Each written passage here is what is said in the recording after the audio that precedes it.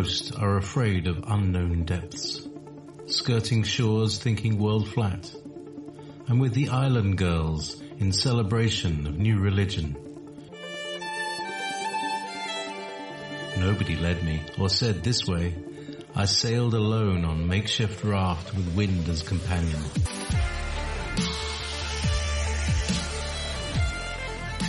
Fate for deliverance, confidence enough to assess new disposition. Seekers of lost paradise may seem fools to those who never sought the other world. Welcome to Momentary Zen with Zen Garcia. Visit www.fallenangels.tv.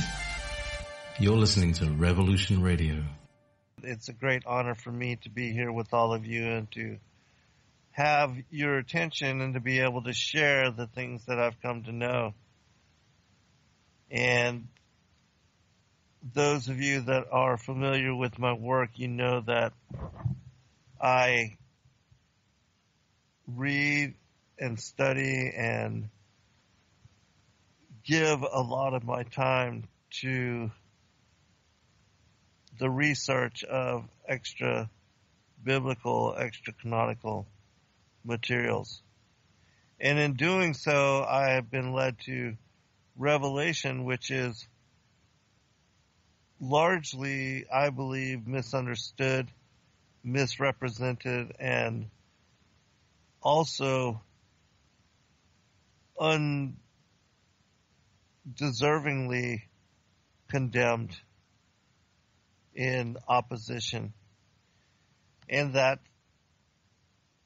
the things that I've come to know, the things I've come to teach, even though they are contrary to majority opinion, still, according to the ancient manuscripts, they are verified multiple times over from many different sources and many different witnesses.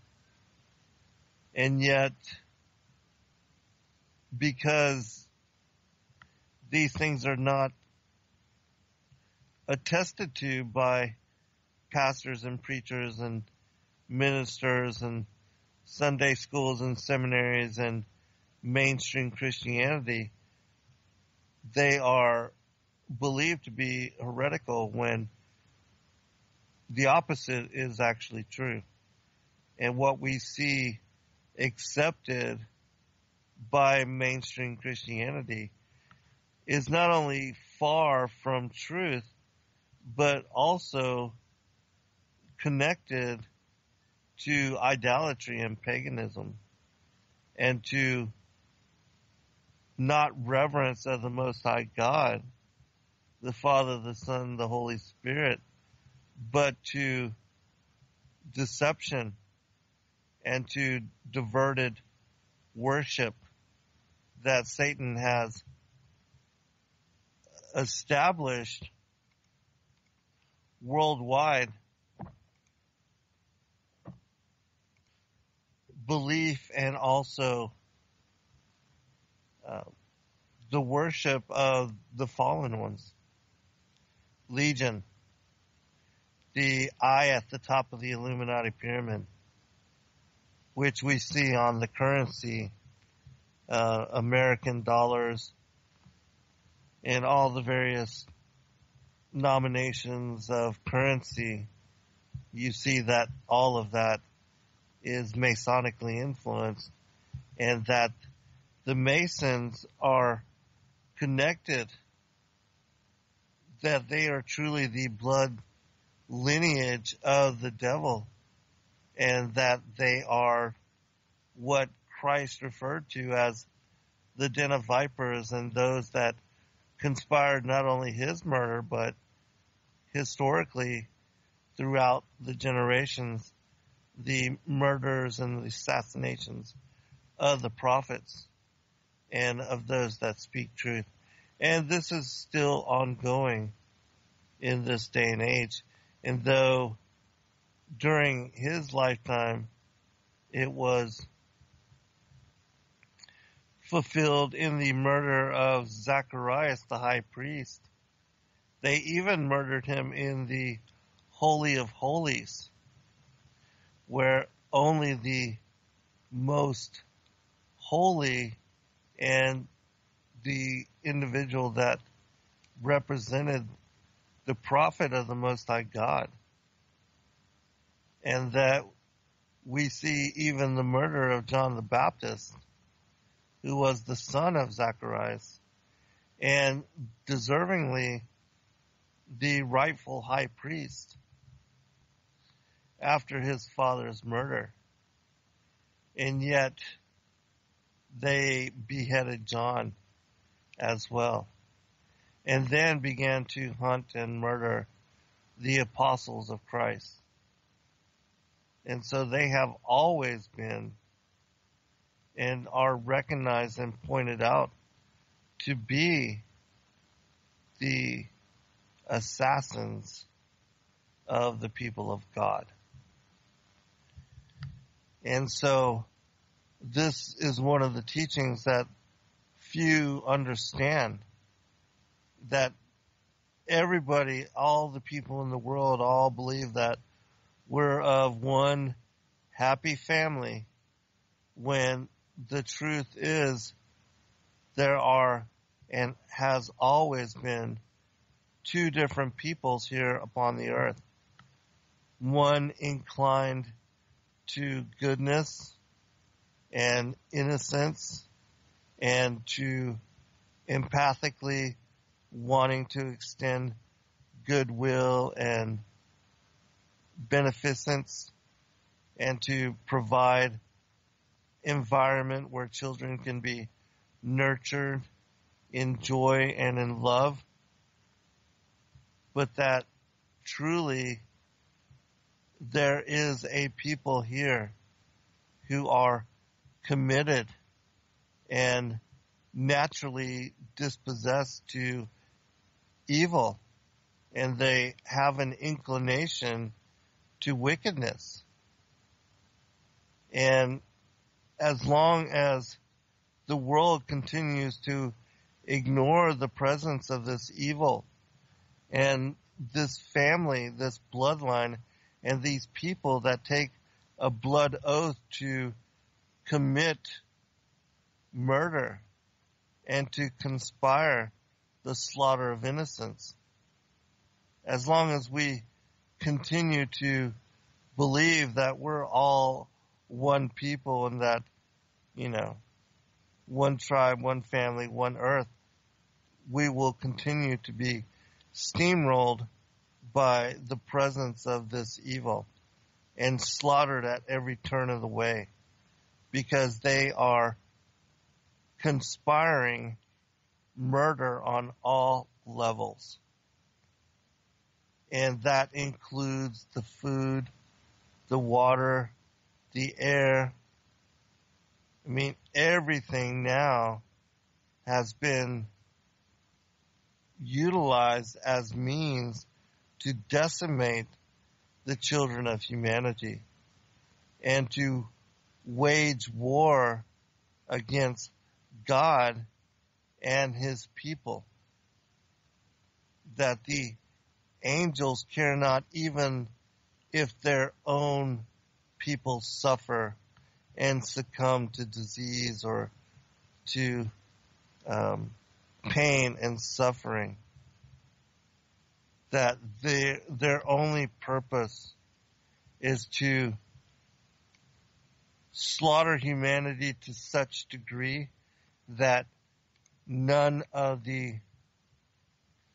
children, none of the humans, the human race, survive to inherit the positions that they abandoned so very long ago when they decided to take up arms and to wage war against the Creator. Which, I mean, how foolish, how stupid, how arrogant, and yet they are still preoccupied with such desire. And so this evening I'm going to talk a little bit more about that and come from the standpoint of the Pirke Rabbi Eleazar, which was a book that I read from a couple weeks back in speaking about the formation, the establishment of the creation and the account that is provided within it, which is unique to the revelation of biblical cosmology as I have shared it in the 3-book trilogy on the flat earth as key to decrypt the book of Enoch, the firmament vaulted dome of the earth, and paradise sides in the north and the mount of the congregation. These three books and the revelations contained within them, which there literally are hundreds of extracted quotations from a wide variety of sources which confirm these things. For instance, that the earth is fixed, stationary, and non-moving, and that it was created as a circular plane inscribed upon the waters of the deep, and that this circle was etched out of a square, which is why it speaks of the earth as having 4 corners, and that the ends of the earth are where the waves of the oceans are stayed and kept, that the earth is much like a basin, a bathtub, and that all the water is held by the deep. And I explain all of this in great detail and show and expound upon the narrative of the Genesis timeline of the earth and the heavens being established. Then you see that the earth was destroyed by the war in heaven and had to be recreated, and that we see on the 3rd day after the firmament is put into place and fitted to what is the structure of the firmament, that the dry land is elevated above sea level, above the waters of the deep, and that all the world's oceans come together to form one horizon from end to end. And then another one of the keys is that the sun, the moon, the stars, the luminaries, they being created on the 4th day were placed into and hold circuit within the tabernacle of the sky and what we call outer space. And so these are things if you're going to study the prophetic word of the Most High God as inspired by divine mind, these are things that one has to consider in the scope of reading and studying the prophetic word. And so this evening we're going to look at some examples, some passages which can also be found in the extra canonical materials which verify the premise of what is revealed in the Pirke Rabbi Eleazar, which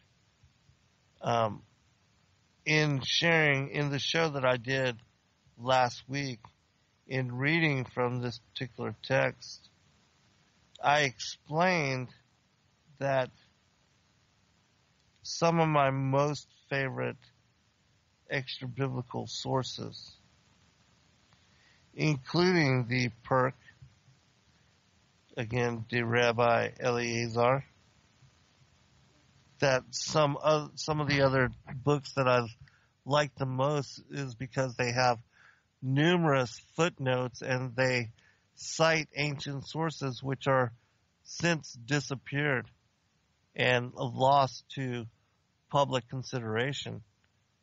And that reading and studying these ancient viewpoints, that one can be led to truth in a way that has been largely lost to the collective as far as world. And so one of the reasons I like reading books like the Chronicles of Jeremiah, the Legends of the Jews, the Asatir, Asatir, the Book of the Secrets of Moses, the Kebra Nagas, Kebra space Nagast, the Kebra Nagas, which means the glory of kings, that these particular events, that people in reading and studying them can learn a great deal that most people do not know about. And that details on a lot of what remains ambiguous within the biblical text as far as the King James version of the Bible, that truth can be gleaned, and familiarity with things that have been long lost, forgotten, and extirpated from what was common knowledge in ancient times, that these kind of things can help one to better understand the scriptures in a way that, reality can be understood. And so tonight will be a continuation of that, just on a different theme. And so we'll go ahead and get into the text.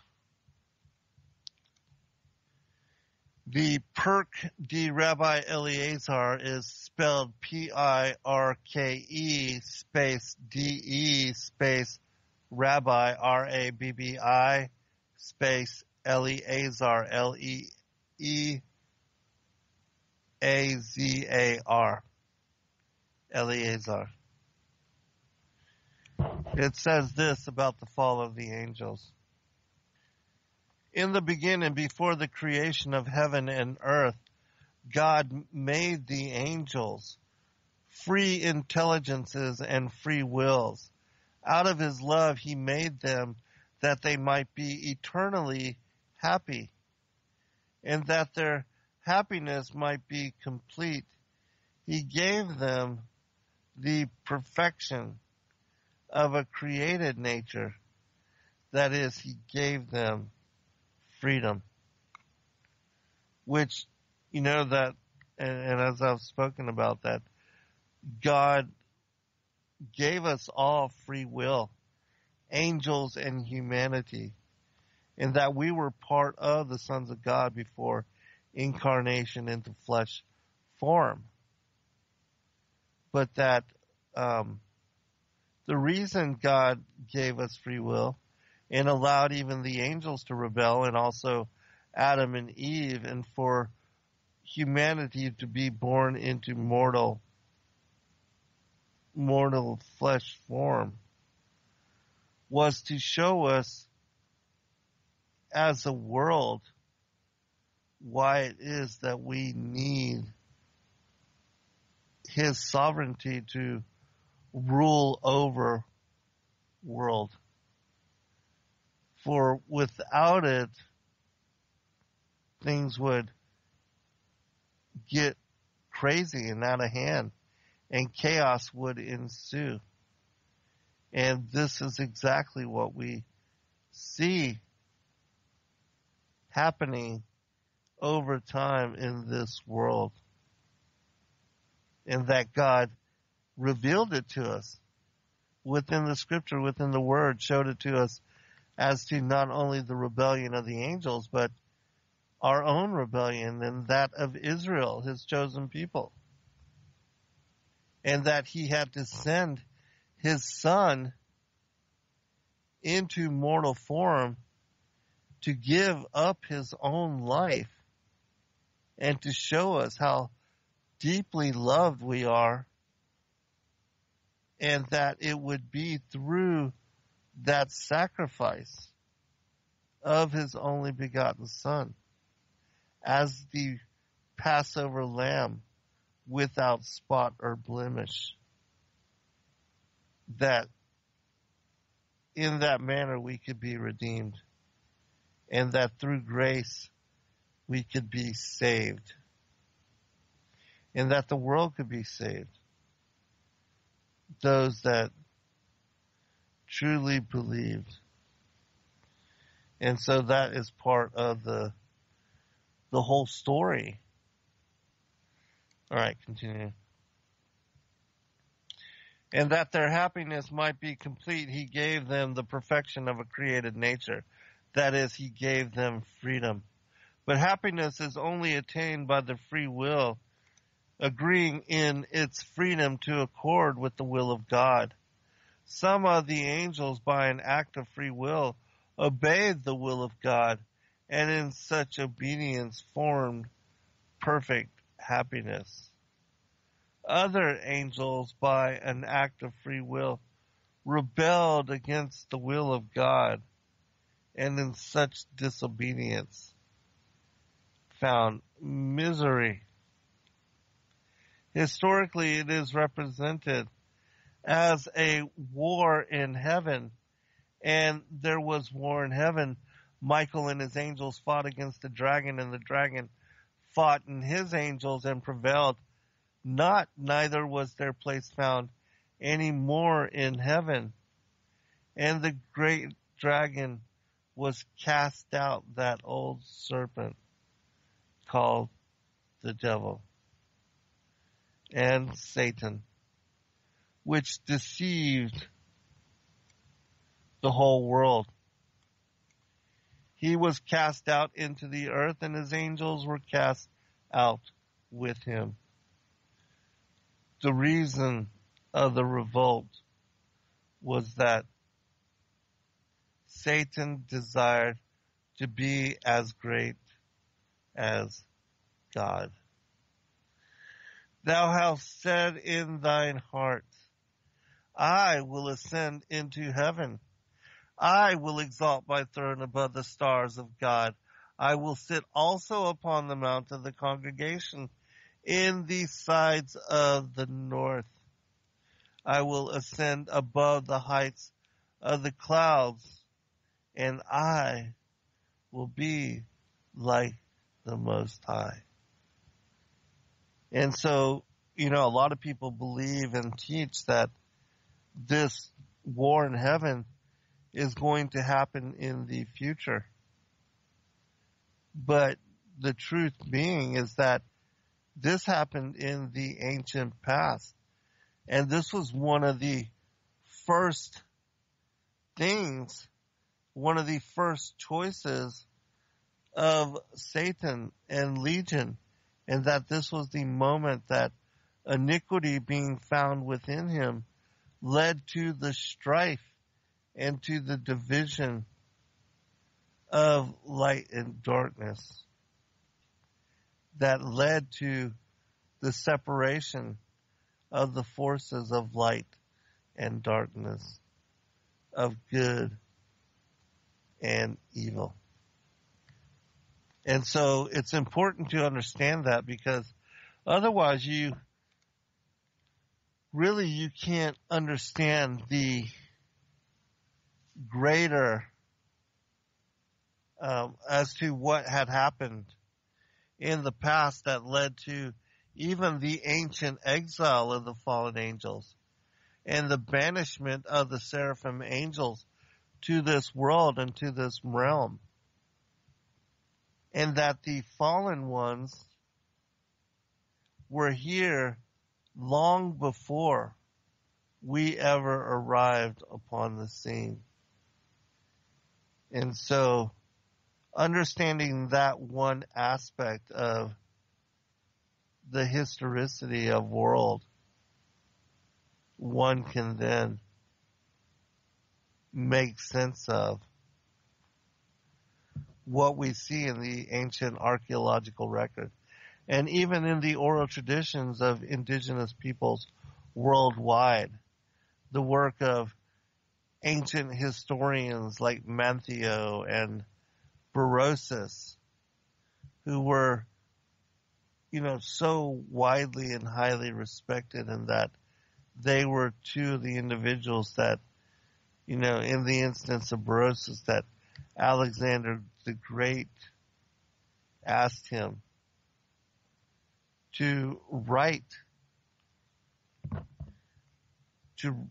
down in recollection the story of the ancient times, the prior times.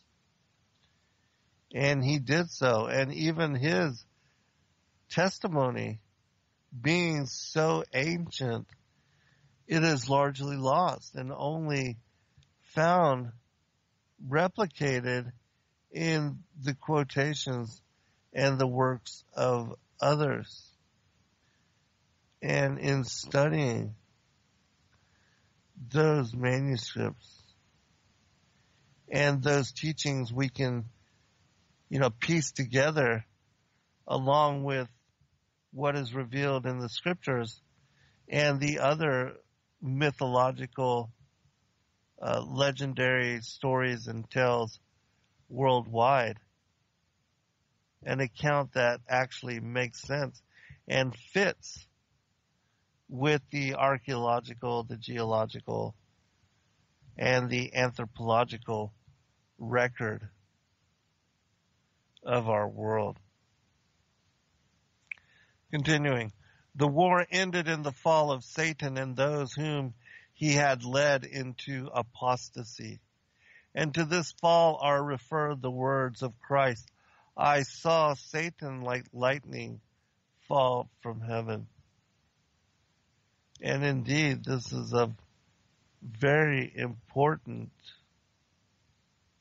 that confirmation that Christ, as the pre-existing part of the pre-existing Godhead of the self-existent eternal one, that he was all the way back then, and that he saw even the destruction of the world that then was, as Peter describes it, and Jude and Job and others. And so, again, very important to understand that this event happened very long time in our ancient past. And it is, yes, it's still future as well, that the ongoing war in heaven is continued through the enmity between the seed lines. And that too is another very important part of the story. All right. Let me, hello, Maliv and Shelley, Stephanie. Thank you for joining us. All right, let me continue with the reading because I have so much I want to cover. And then after I get a little bit into this particular account, I'm going to share some other aspects from other ancient sources which not only verify what is written here, but it will help you to get greater clarity on what I'm talking about. Because, again, a lot of people don't have this understanding and are not aware of these sources that I will share with you this evening, especially for those of you that are still, that are new to my work, which there are many of you that are being led to consider the possibilities of those things that I've written and have done shows on and that have read. And so, even though I have covered some of these issues in other accounts, still I want to, present greater clarity so that you can understand these esoteric concepts in better elucidation. Fabricius, in his collection of the apocryphal writings of the Old Testament, has preserved the song of triumph which the archangel Michael sang on attaining the victory. This, in a portion of it, quote, "Glory to our God, praise to his holy name. He is our God. Glory be to him. He is our Lord. His be the triumph. He has stretched forth his right hand. He has manifested his power. He has cast down our adversaries. They are mad who resist him. They are accursed who depart from his commandments. He knoweth all things and cannot err. His will is sovereignly just, and all that he wills is good. All that he advises is holy. Supreme intelligence cannot be deceived. Perfect being cannot will what is evil.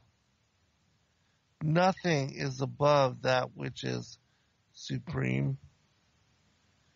Nothing is better than that which is perfect. None is worthy besides him, but him whom he has made worthy. He must be loved above all things and adored as the eternal King. You have abandoned your God. You have revolted against him. You have desired to be gods. You have fallen from your high estates. You have gone down like a fallen stone. Acknowledge that God is great, that his works are perfect, and that his judgments are just. Glory be to God through ages of ages. Praises of joy for all his works. This song of the archangel is said to have been revealed to S. Amadeus. According to Talmudis, Satan, whose proper name is Samael, which Samael is the angel of death, and also the name of the serpent in Genesis 3:6, where it says, about the serpent that he was subtle. In the Targum, it's subtle to the inclinations of evil. But in other places, it's subtle to knowing good and evil. Whose proper name is Samael, was one of the seraphim with 6 wings. He was not driven out of heaven till after he had led Adam and Eve into sin. And then Samael and his hosts were precipitated out of the place of bliss, with God's curse to weigh them down In the struggle between Michael and Samael, the falling seraph caught the wings of Michael and tried to drag him down with him, but God saved him, whence Michael derives his name, the rescued. This is what Rabbi Pirke says in the commentary on the 5 books of Moses. Let me read one other thing, and then I'll read some ancient sources. But this is important because, again, even though a lot of people teach that, the fall of the angels, the rebel angels and Lucifer did not occur until after the creation of Adam, this is in fact untrue. And we see that in the book of Enoch, it is revealed that they were cast out on the second day. And it was because of the war in heaven, which led to the destruction of the earth. And so, continuing, it says, according to authority, the apostate angels, having fallen in a heap, God laid his little finger on them and consumed them. Samael was the regent of the planet Mars, and this he rules still. And therefore it is that those born under the influences of that star are lovers of war and given to strife. He was chief among the angels of God, and now he is prince among devils. His name is derived from Simi, which means to blind and deceive. He stands on the left side of men. He goes by various names, such as the old serpent, the unclean spirit, Satan, Leviathan, and sometimes also Azazel. In his fall, he spat in his hatred against God, and his spittle stained the moon, and thus it is that the moon has on it spots. After his fall, Satan took to himself 4 wives, Lilith and Nama, the daughter of Lamech, and sister of Tubal-Cain, Igareth and Makshalath. Each became the mother of a great host of devils, and each rules with her host over a season of the year. And at the change of seasons there is great gathering of devils about their mothers.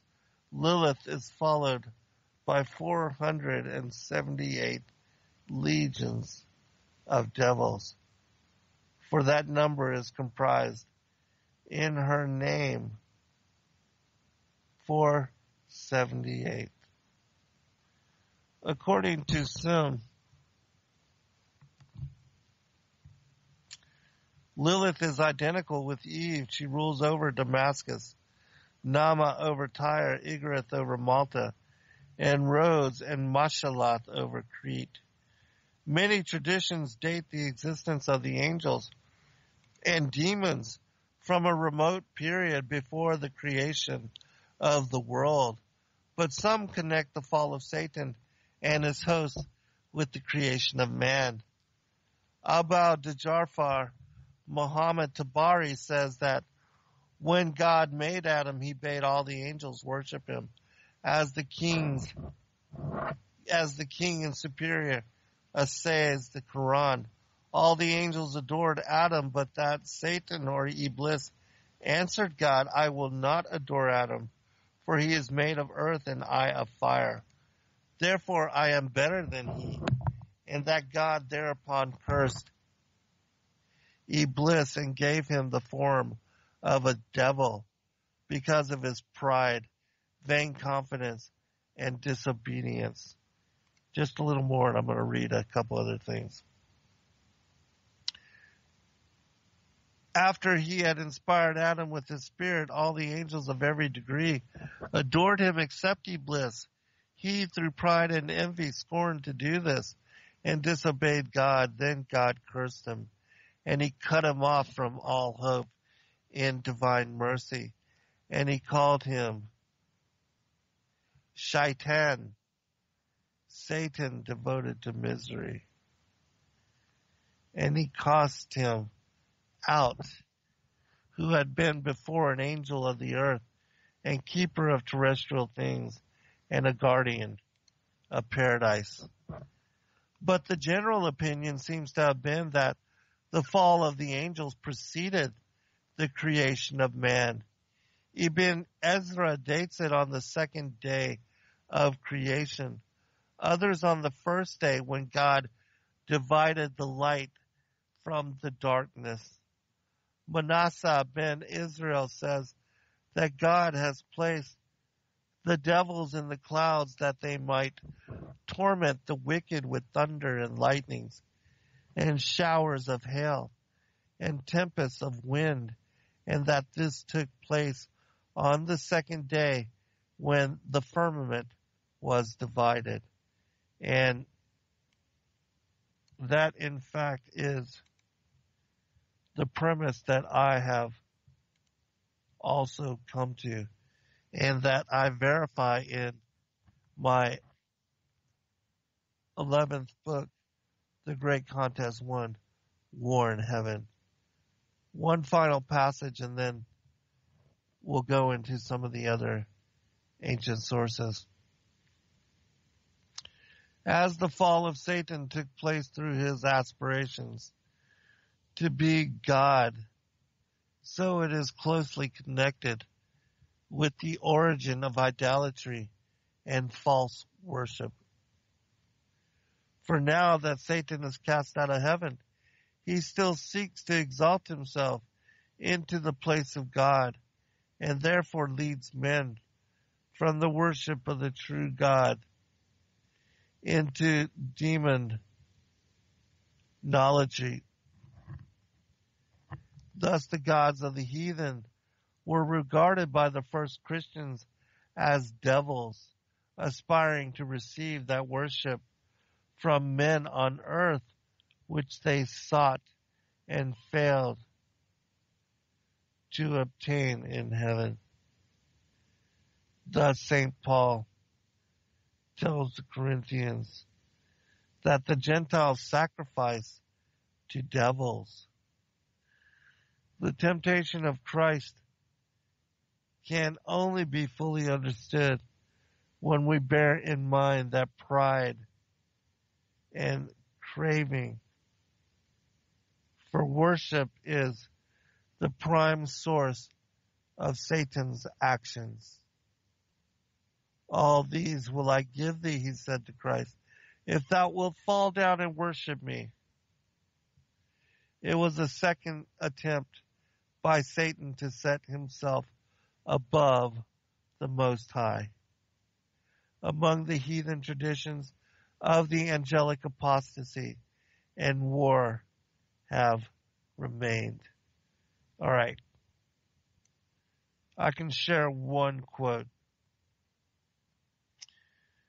And I said before the break, and I said, Lord, before Satan fell, what was his glory besides your father's? Let me actually check the volume. Yeah, we're still good. All right. And he told me such was his glory that he governed the virtues of heaven. As for me, I sat next to my father. Satan was the master of all those who imitated the Father, and his power descended from the sky to the inferno and rose again from the inferno to the throne of the invisible Father. And he observed the glory of him who transformed the skies, and he dreamed of placing his seat on the clouds of heaven, because he wanted to be like the very high. When he descended farther down, he found himself in the presence of clouds, weighing on the tidal waves of the sea. He went on until he got to his awesome which is the principle of fire. And after that, he could not descend farther because of the intense flame of fire. And then Satan came in from behind and filled his own heart with malice. And reaching the angel of the air and the one who was above the waters, he said to them, everything belongs to me. If you listen to me, I will place my seat on the clouds, and I shall be similar to the very high. I will withdraw the waters of the upper firmament and assemble all the areas occupied by the sky with one entity of vast sea. That done, there will be no water on the face of the entire earth, and I shall reign with you through the centuries of the centuries. I think I have time for one more. But now, O Adam, we will make known to you what came over us through him before his fall from heaven. He gathered together his hosts and deceived them, promising to give them a great kingdom, a divine nature, and other promises he made them. His hosts believed that his word was true. So they yielded to him and renounced the glory of God. He then sent for us according to the orders in which we were, to come under his command and to accept his vain promise, but we would not, and we did not take his advice. Then after he had fought with God and had dealt forwardly with him, he gathered together his hosts and made war with us. And if it had not been for God's strength that was with us, we could not have prevailed against him to hurl him from heaven. But when he fell from among us, there was great joy in heaven because of his going down from us. For if he had remained in heaven, nothing, not even one angel, would have remained in it. But God in his mercy drove him from among us to this dark earth, for he had become darkness itself and a worker of unrighteousness. I'll finish this quote when we come back from break. I'm not going to be able to finish the final paragraph, but I do hope that, me piecing together and compiling all of these ancient sources helps you to better understand the timing of the war in heaven and when it occurred. We'll be right back for a second hour. All right, welcome back, everybody.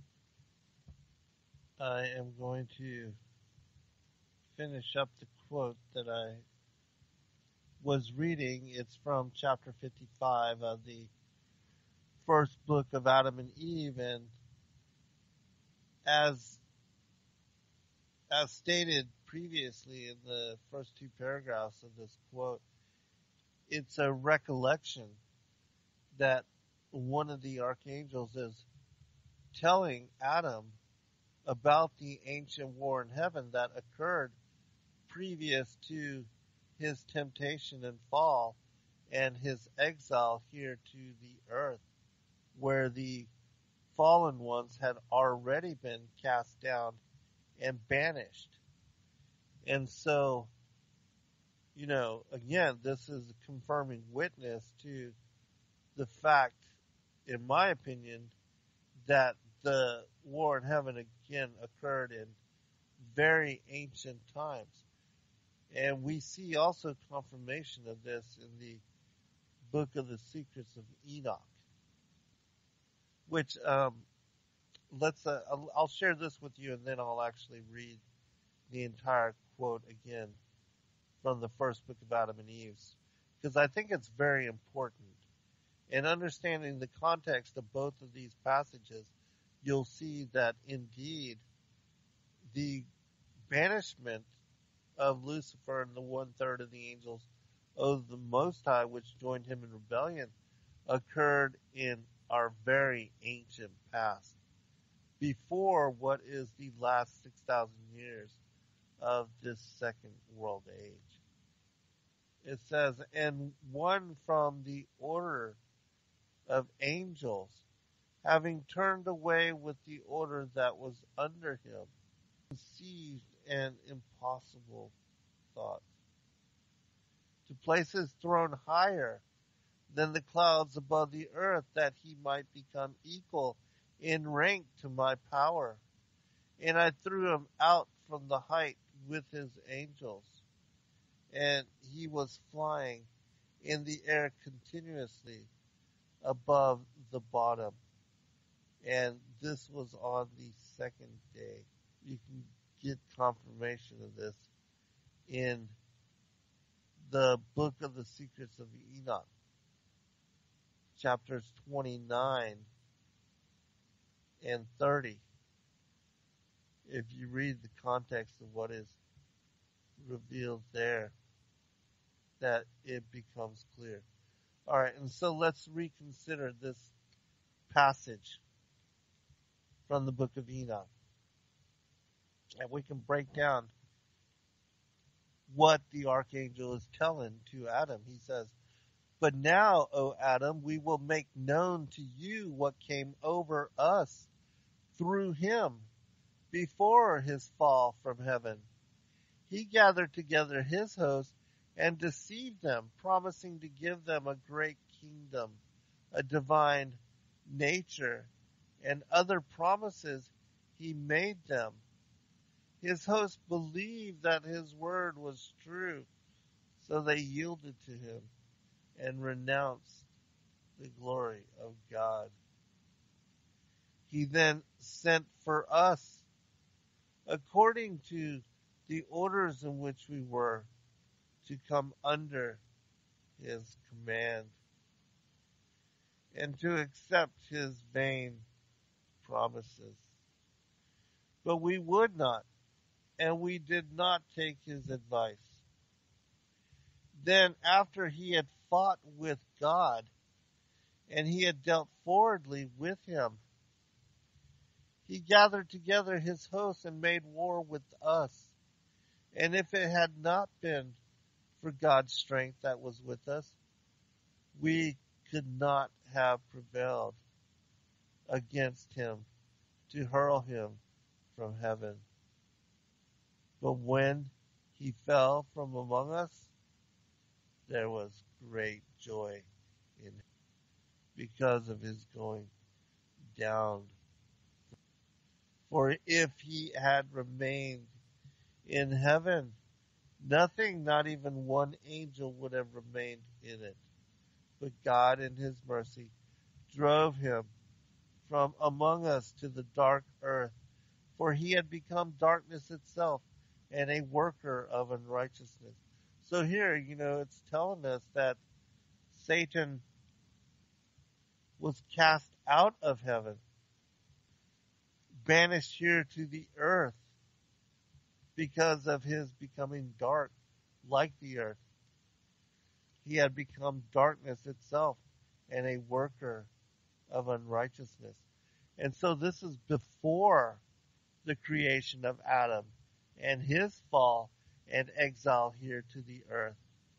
And so the fallen angels and legion, because of the war in heaven, they were cast out and banished here to this world, long before humanity even part of the circumstances of this world. But this final paragraph is very important as well. It says, and he has continued, O Adam, to make war against you until he tricked you and made you come out of the garden to this strange land where all these trials have come to you. And death, which God brought to him, he has also brought to you, O Adam, because you obeyed him and trespassed against God. Then all the angels rejoiced and praised God and asked him not to destroy Adam this time for his having sought to enter the garden, but to bear with him until the fulfillment of the promise and to help him in this world until he was free from Satan's hand. And so we see that Satan indeed is waging war on Adam, and that he is multiplying murder and malice against Adam, and that death was brought also upon Legion, as it says in Psalms 82, that they would die the death of a man. And so, again, we have to consider that something had happened in ancient times that led to the banishment of the fallen ones to this world, and that they have been here and have inherited and were here before we were. Okay, I want to share one other thing with you. Well, actually, two other things with you, and I should have plenty of time. But one is from the Gospel of Bartholomew, when Christ gives him the authority to go up and to confront Satan as Beliar and to ask him about his rebellion and about his war against the children of man, the sons of Adam. And this is the answer that he gives him is very important, because it shows to us that, first, it speaks about the pre-existence of Christ. And also it's a confirmation of John chapter 1.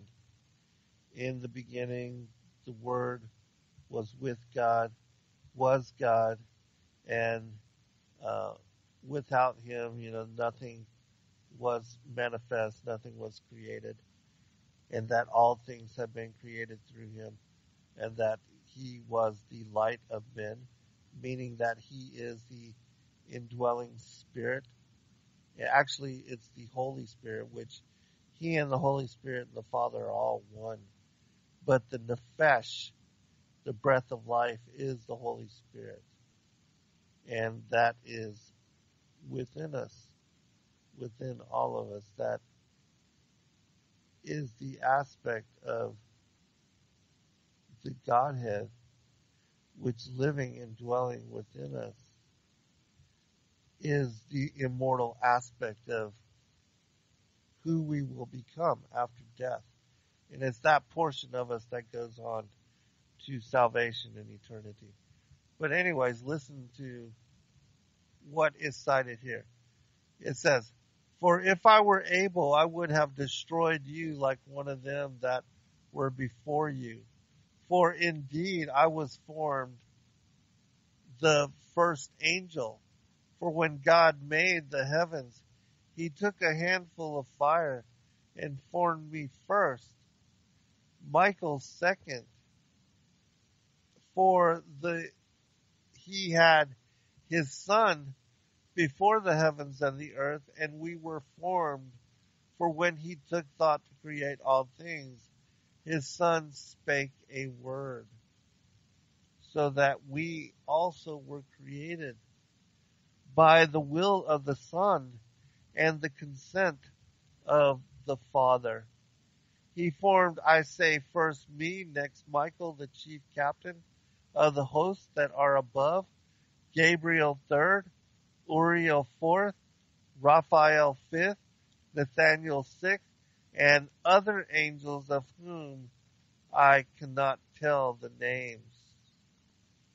And so you see that, basically Satan, Beliar, is telling Bartholomew that he and the other archangels were created by Christ that, they were manifest by the Son, and that he was the first of the archangels to be created. All right, let me continue with this quote, because it's interesting. All right, so he formed, I say, first me, next Michael, the chief captain of the host that are above, Gabriel third, Uriel fourth, Raphael fifth, Nathaniel sixth, and other angels of whom I cannot tell the names. And for they are the rod bearers, the lictors of God, and they smite me with their rods, and pursue me 7 times in the night, and 7 times in the day, and leave me not at all, and break in pieces all my power. These are the angels of the vengeance, which stand before the throne of God. These are the angels that were first formed, and after them were formed all the angels. In the first heaven are 100 myriads that Satan tells us that he was created first, and that it was the Son that had created him. And I'll read this again just in case you missed it. For indeed I was formed the first angel. I need to confirm this again.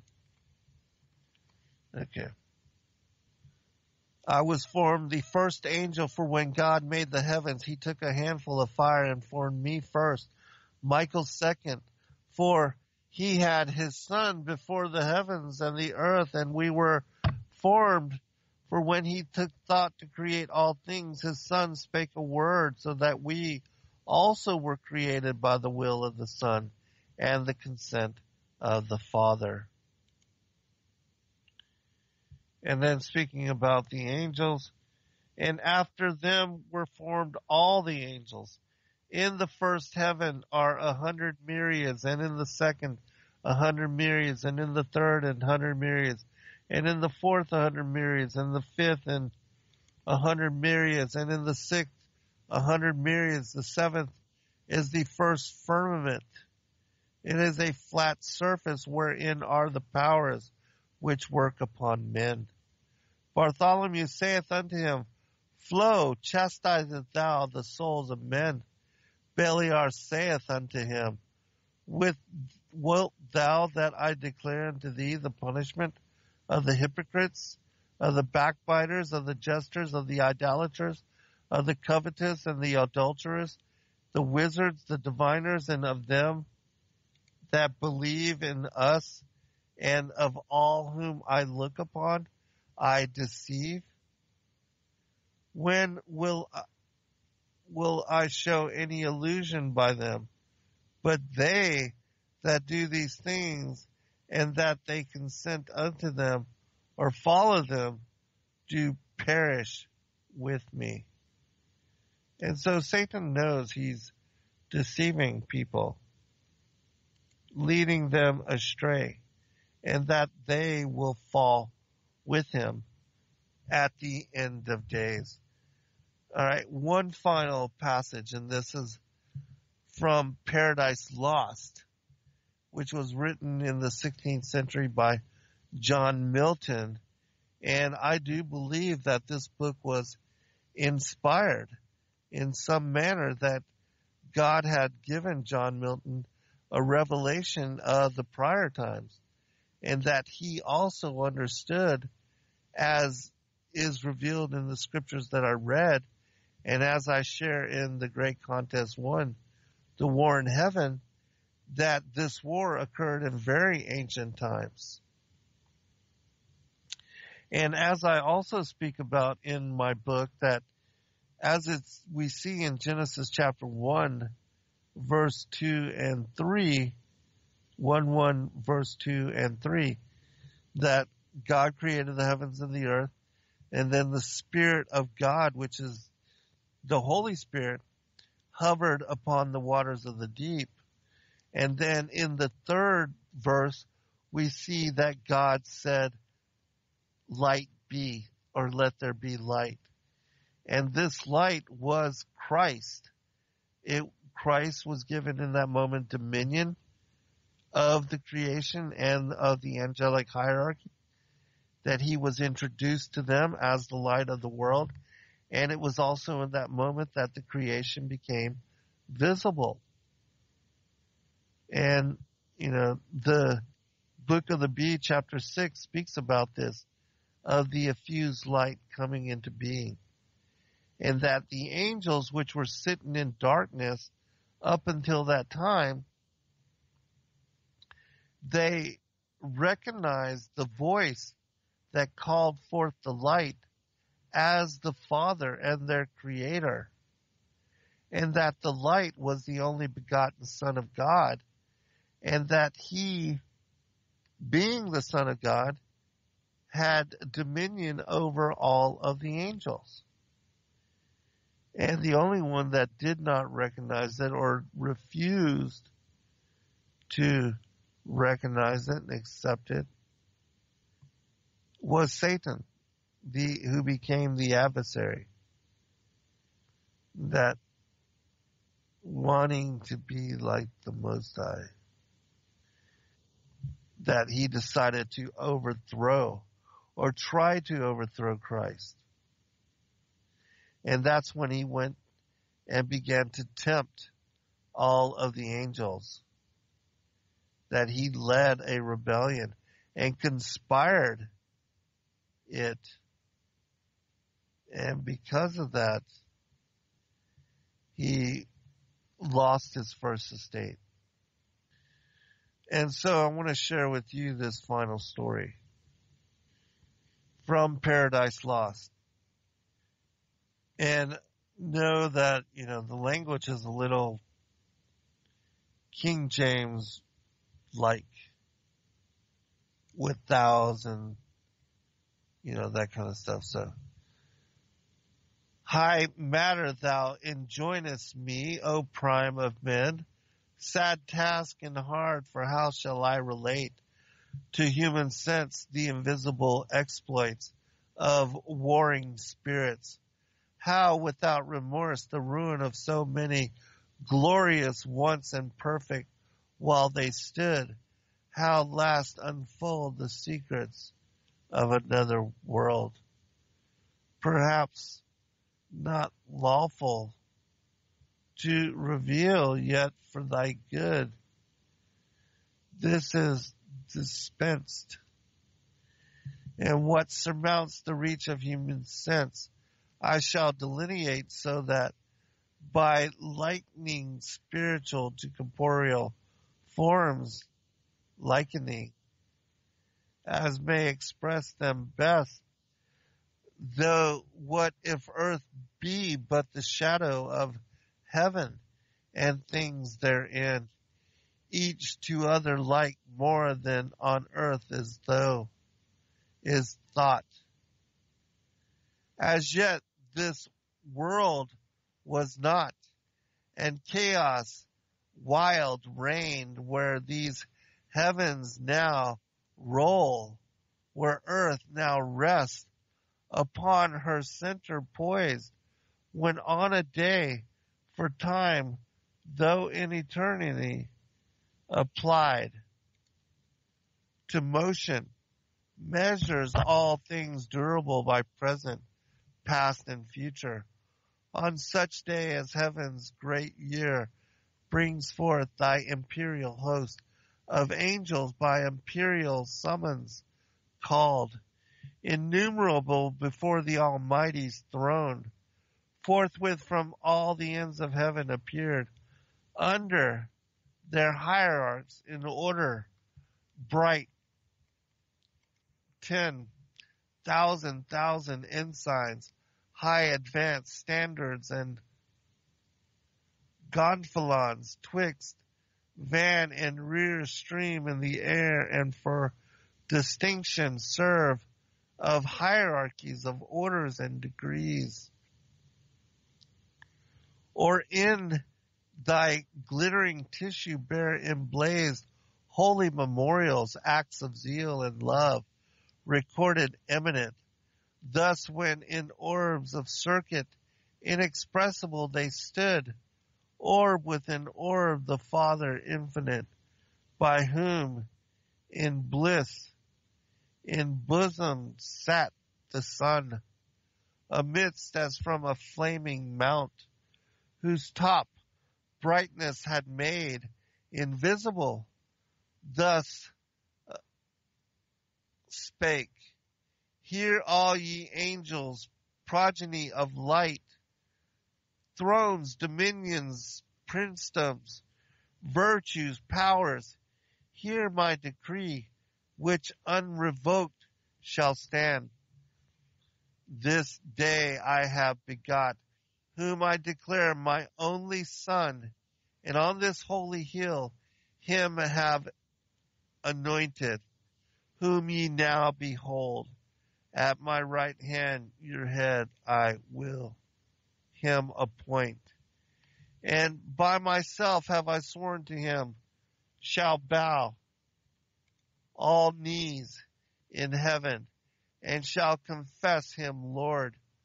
Under his great vice regent, reign, abide, united as one individual soul, forever happy him who disobeys me, disobeys, breaks union, and that day cast out from God and blessed vision, falls into utter darkness, deep engulfed, his place ordained without redemption and without end. So if you did not understand all that, the Father is introducing here the Son to the angels and giving him dominion. And he warns them to, not revolt against his word, because he'll cast them to utter darkness. All right. So spake thy omnipotent, and with his words all seemed well, lest all seemed, but were not all. That day, as other solemn days, they spent in song and dance about the sacred hill, mystical dance which yonder starry sphere of planets and of fixed in all her wheels resembles nearest mazes intricate, eccentric, intervolved, yet regular. Then when most irregular they seem, and in their motions harmony divine, so smooths her charming tones that God's own ear listens delighted. Evening now approached, for we have also our evening and our morn. We ours for change delectable, not need. Forthwith from dance to sweet repast they turn, desirous, all in circles as they stood, tables are set, and on a sudden piled with angels' food, and rubied nectar flows in pearl, in diamond and massy gold, fruit of delicious vines, the growth of heaven. On flowers reposed, and with fresh florets crowned, they ate, they drank, and in communion, sweet quaff immortal, and joy, secure a surfeit were full measure, only bounds excess before thy all bounteous King, who showered with copious hand, rejoicing in their joy. All right, I know we're gonna run out of time, so I'm gonna skip down a little bit to the rebellion of Satan, because this will set the premise again for the war in heaven.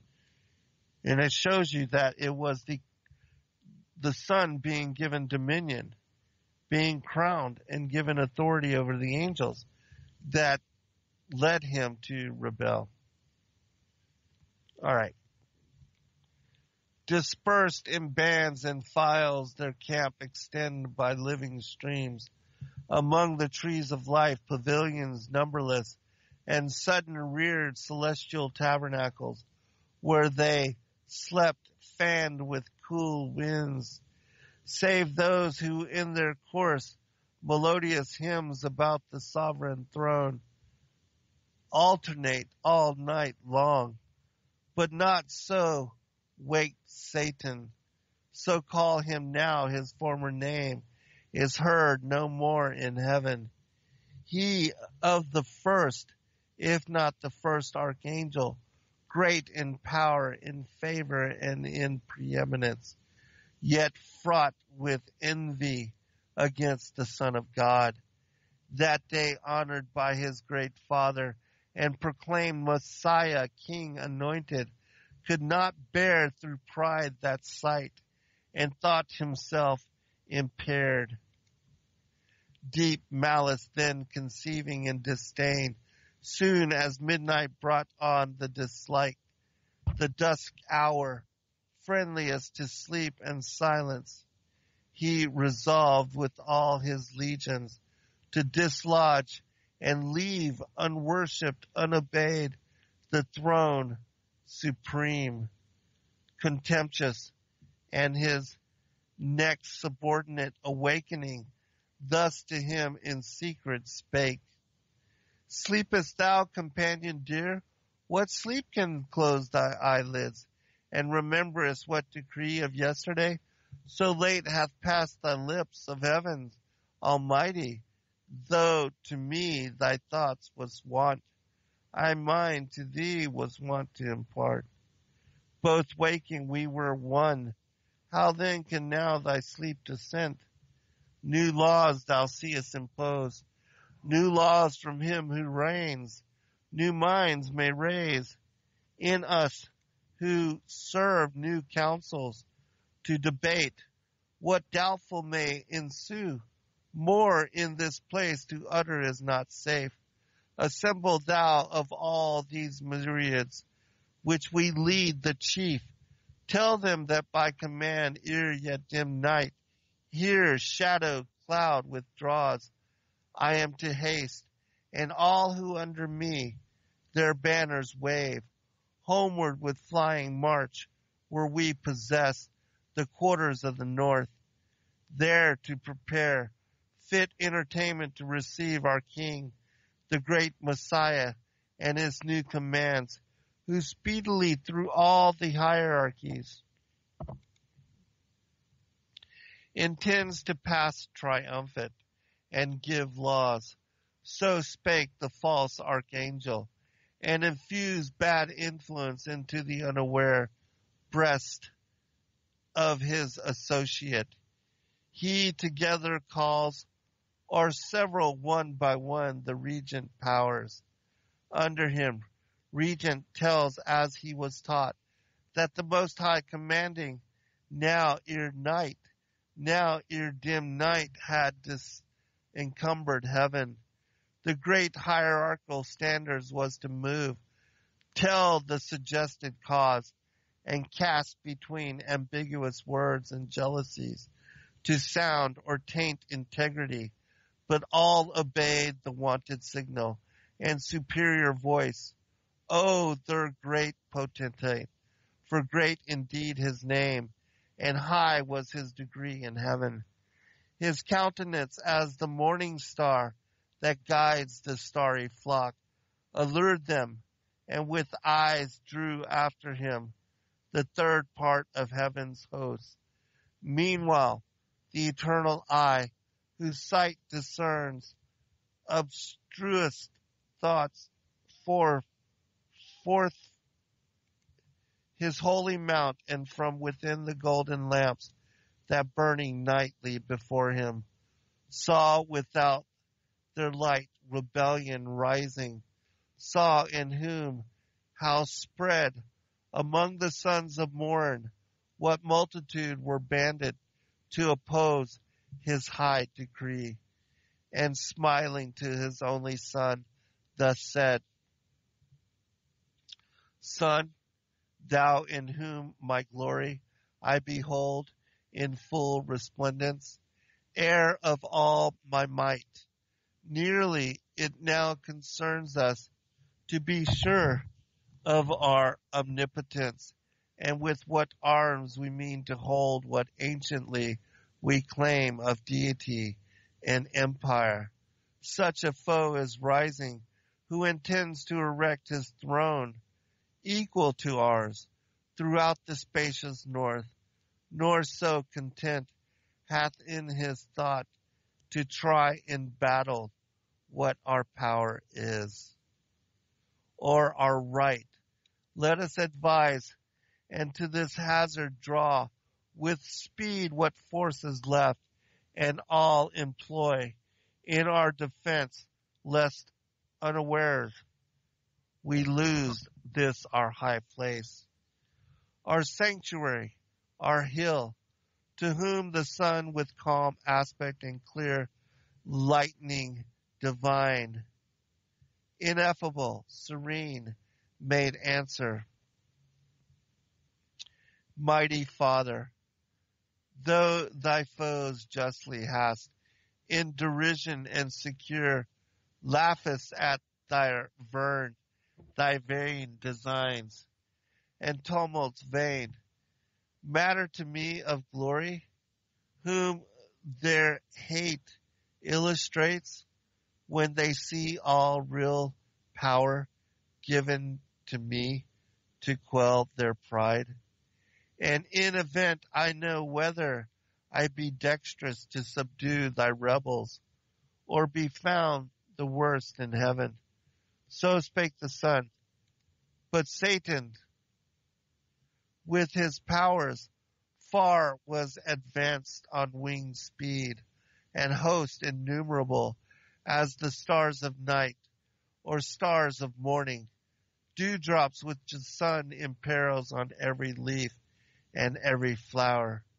Regions they passed, the mighty regencies of seraphim and potentates, and thrones in their triple degrees. Regions to which all thy dominion, Adam, is no more than what this garden is to all the earth and all the sea. From one entire globos stretched into longitude, which having passed at length into the limits of the north, they came, and Satan to his royal seat, high on a hill, far blazing, as a mount raised on a mount, with pyramids and towers from diamond quarries, hewn and rocks of gold, the palace of great Lucifer, so called that structure in the dialect of men, interpreted which not long after he affecting all equally with God in imitation of that mount whereon Messiah was declared in sight of heaven, the mountain of the congregation called, for thither he assembled all his train, pretending so commanded to consult about the great reception of their king, thither to come, and with calumnious art of counterfeited truth thus held their ears. Thrones, dominations, princedoms, virtues, powers, if these magnified titles yet remain, not merely titular, since by decree another now hath to himself engrossed all power, and us eclipsed under the name of King Anointed, for whom all this haste of midnight march and hurried meeting here, this only to consult how we may best, with what may be devised, of honors new, receive him coming to receive from us knee tribute, yet unpaid, prostration vile, too much to one, but double how endured, to one and to his image now proclaimed. But what if better counsels might erect our minds and teach us to cast off this yoke? Will ye submit your necks and choose to bend the subtle knee? Ye will not, if I trust to know ye right, or if ye know yourselves, natives and sons of heaven, possessed before, by none, and if not equal, all, yet free, equally free. For orders and degrees jar not with liberty, but well consist. Who can in reason then or right assume monarchy over such as live by right, his equals? If in power it's splendorless, in freedom equal, or can introduce law and edict on us, who without law ear not, much less for this to be our Lord, and look for adoration to the abuse of those imperial titles which assert our being ordained to govern, not to serve. Thus far his bold discourse without control had audience, when among the seraphim Abdiel, then whom none with more zeal adored the deity and divine commands obeyed, stood up and in a flame of zeal, severe the current of his fury, thus opposed. O argument blasphemous, false and proud, words which no care ever to hear in heaven, expected least of all from thee, in place thyself so high above thy peers, canst thou with impious oblique condemn the just decree of God, pronounced and sworn that to his only Son by right endued with regal scepter? Every soul in heaven shall bend the knee, and in that honor do confess him rightful king. Unjust, thou said, flatly unjust, to bind with laws the free, and equal over equal to let reign, one over all with unsucceeded power. Shalt thou give law to God?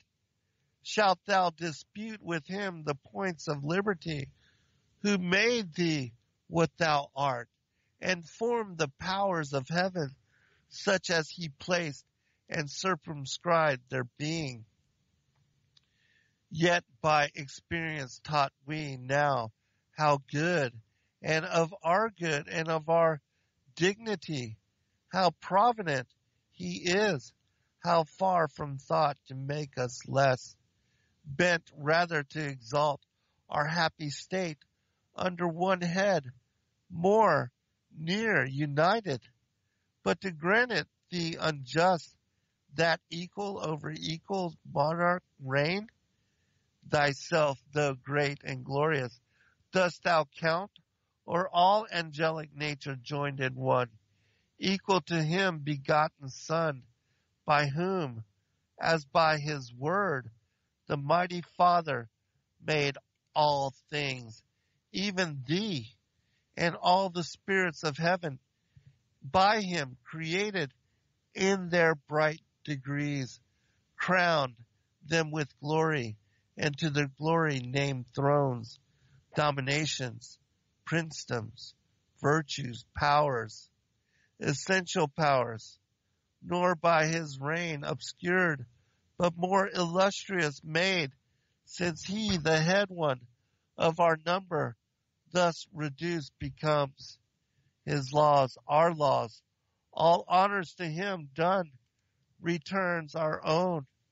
Cease then this impious rage, and tempt not these, but hasten to appease thy incensed Father and thy incensed Son, while pardon may be found in time besought.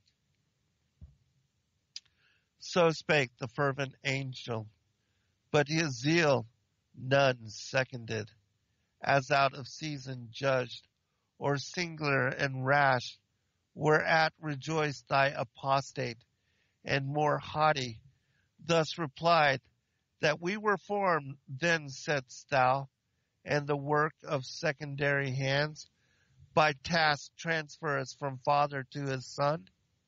Strange point and new doctrine, which we would know whence learnt.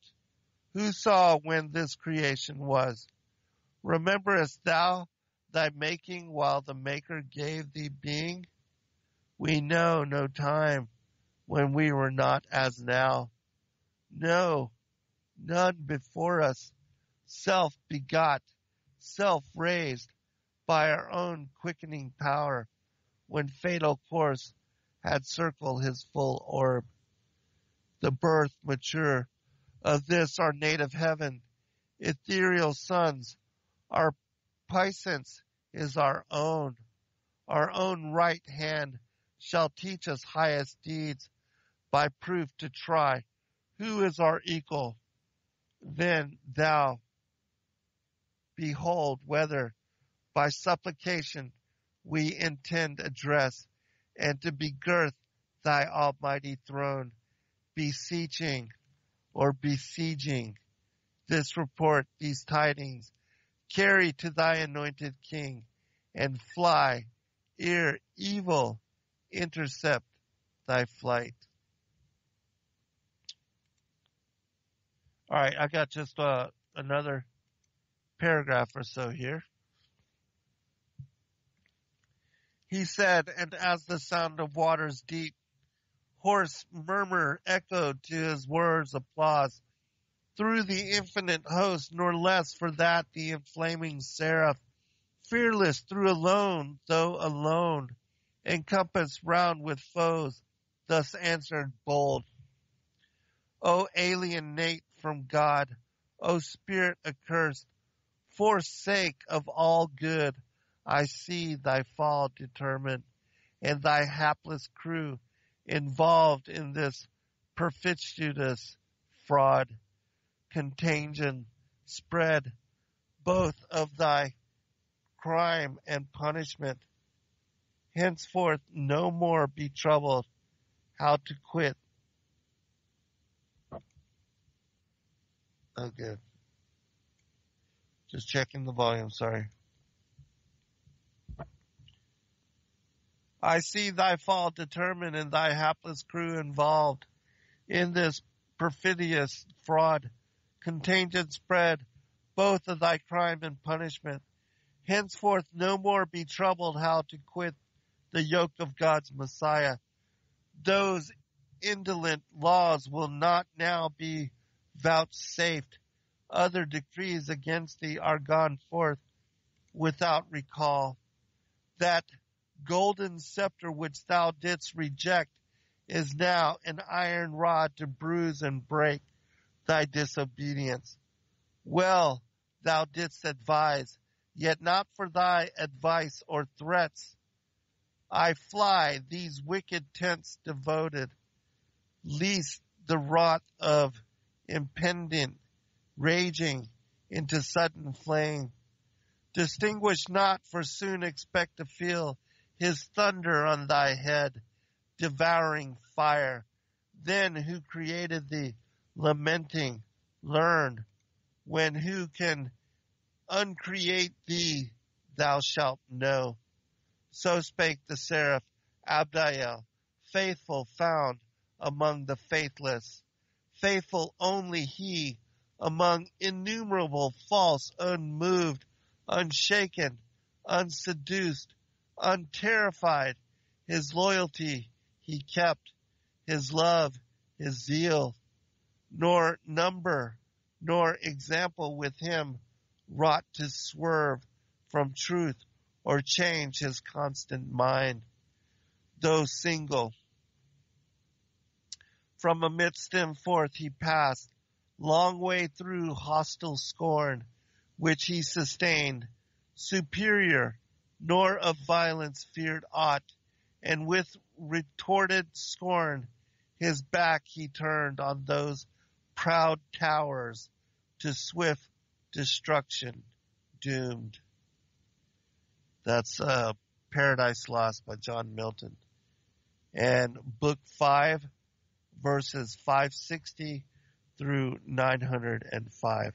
And so, John Milton also describes and shares how the introduction of Christ as the light, his being given dominion, is what swayed Lucifer and 1/3 of the angels of the Most High to rebel and to go astray and to cause war and division in heaven.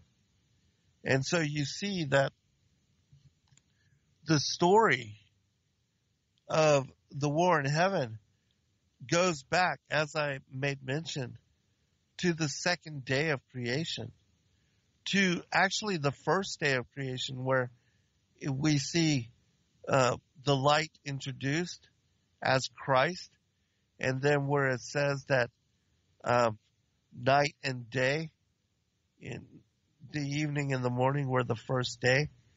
That was the separation of the divisions of light and darkness, good and evil. And that is when they went to war. And that war continued over the course of the first to the second day. And it was on the second day that the earth being destroyed, and they were finally banished, cast out, and expelled over the bottomless.